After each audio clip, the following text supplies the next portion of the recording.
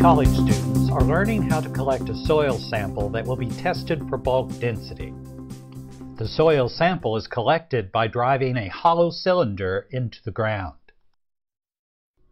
Bulk density tells us how compacted particles are in the soil, and that compaction has a significant effect on such things as soil chemistry, water infiltration, and plant growth.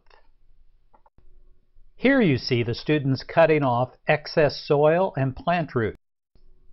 The soil is cut off level with the cylinder.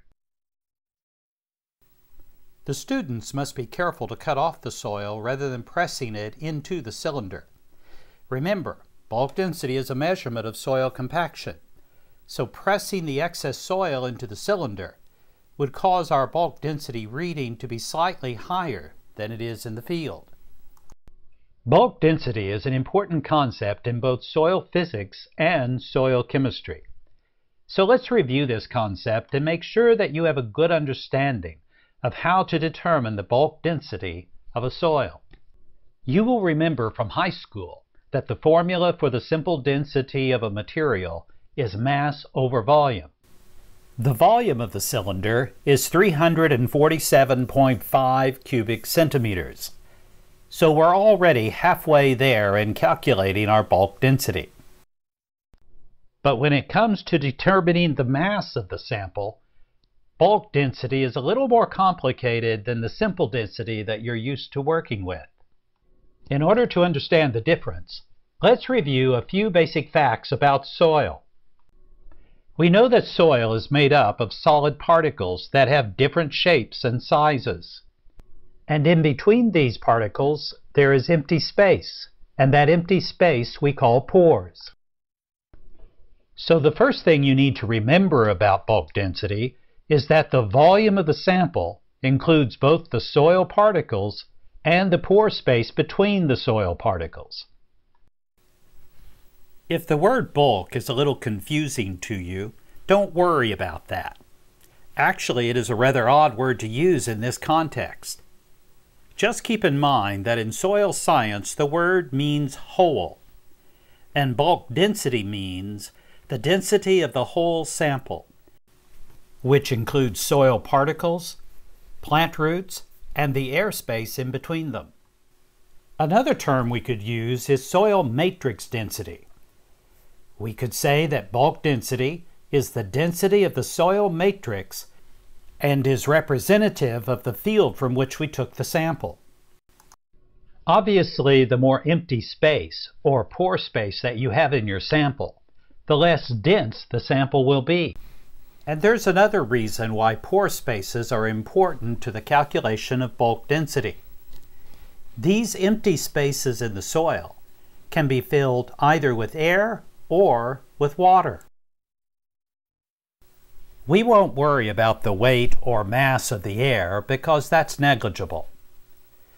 But the weight or mass of water, as you will remember, is about 1 gram per cubic centimeter.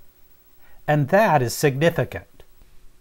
It definitely will affect our calculation of bulk density. So the water content of the soil is a problem. It can change from day to day and even hour to hour, depending on weather conditions and the amount of precipitation. This means that the mass of bulk soil samples taken from the same field could fluctuate significantly from day to day, and therefore our calculation of bulk density would also fluctuate. So it wouldn't tell us very much about the actual characteristics of the soil matrix in the field where we're sampling.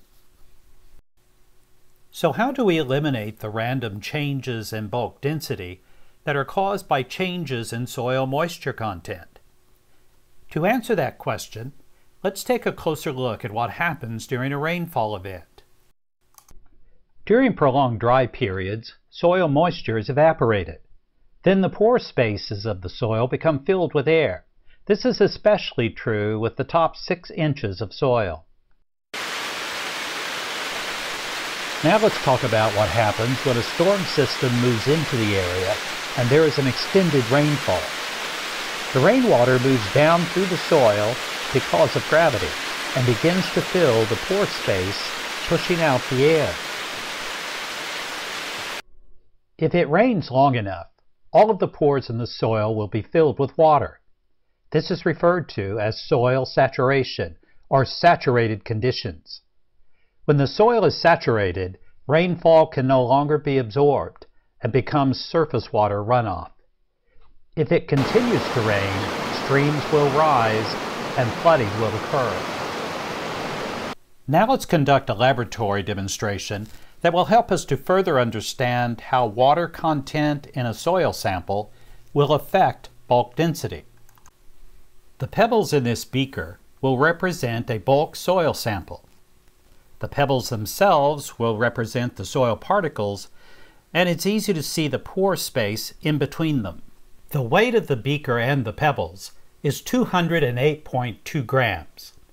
The weight of the beaker by itself, which is our tare weight, is 51.8 grams. If we subtract that from the weight of the beaker and the pebbles, then we get the weight of the pebbles by themselves, which is 156.4 grams. We would call this the dry weight of our sample because there's no water or moisture content that we have to worry about. All the pore space is filled with air. Now we will simulate a rainfall by pouring water into the pore space of the sample. At the 100 milliliter mark, all of the pore space has been filled with water, and our imaginary soil sample is completely saturated. The weight of the pebbles, the water, and the beaker is 248.2 grams. Once again, we will subtract the tare weight of the beaker, and we find that the pebbles and the water weigh 196.4 grams. Compare that to our dry weight of the pebbles, which was 156.4 grams. And we see that the water that we poured into the beaker, simulating a rainfall, added 40 grams of weight to our sample. Keep in mind, we are assuming that our laboratory scales are properly calibrated, so that weight has the same number as mass. Therefore, adding the water to our sample also increased the mass of the sample by 40 grams. Now let's calculate the bulk density of both our dry sample and our saturated sample. This should help us to understand how moisture content in the pores of the soil can affect our bulk density reading. Here is our formula. Bulk density equals the mass of the sample over the volume of the sample. The volume we already know because we filled the beaker up to the 100 milliliter level. We also know that 100 milliliters is the same volume as 100 cubic centimeters. Density is almost always given in grams per cubic centimeters, so let's use that unit of volume. Now we will plug in our measurements of mass.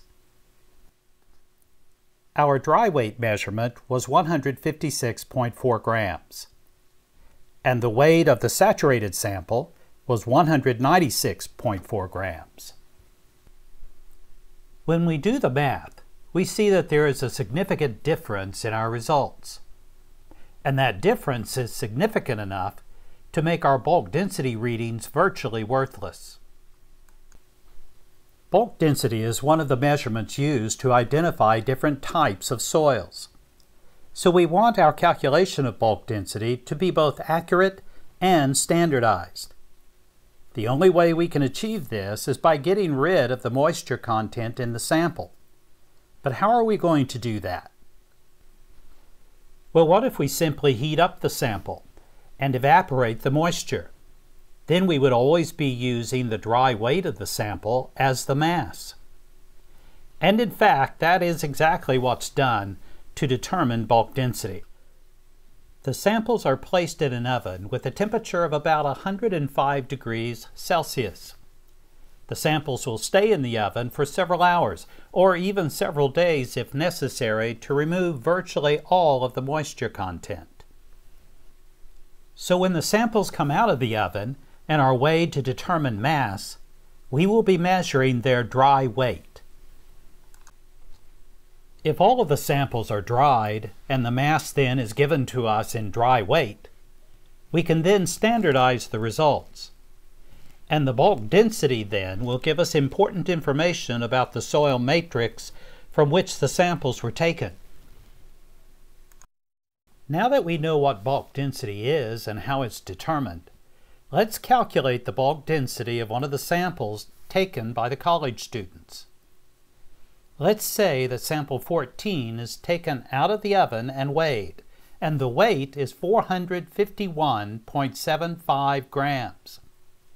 This would be the sample's dry weight, and we would then plug this number into our formula as the mass of the sample. The result is a bulk density of 1.3 grams per cubic centimeter. We would expect the other samples to have a bulk density close to sample 14. This is because they were all taken close together in the same field, so it is likely that their soil matrix is very similar. And they were all oven dried to remove soil moisture, which will give us standardized results.